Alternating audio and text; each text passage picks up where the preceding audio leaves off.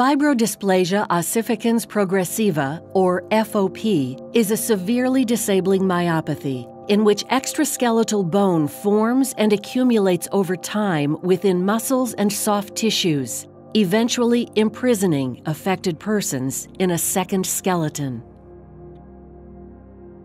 Known as heterotopic ossification, this extraskeletal bone is derived from stem cells that are recruited at the affected tissue by injury and inflammation. At this time, there are no approved treatments for FOP.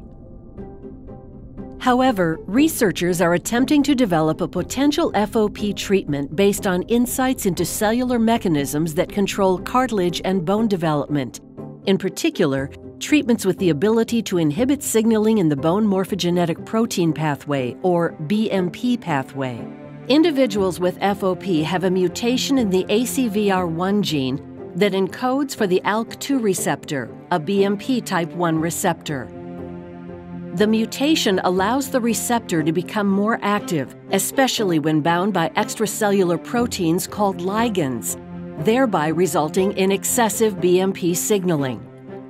Intracellular protein messengers called SMADs are activated by the addition of a phosphate group and then form complexes that deliver the excessive BMP signaling to the cell's nucleus.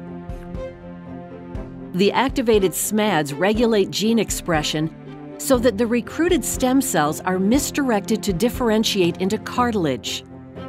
The cartilage is then replaced by heterotopic bone.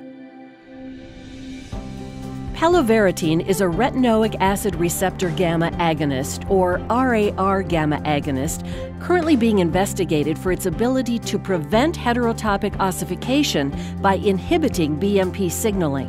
In animal models, research scientists have shown that RAR-gamma agonists reduce BMP signaling by inhibiting SMAD phosphorylation and by promoting SMAD degradation. As a result, the number of functional SMADs is decreased and BMP signaling is markedly reduced.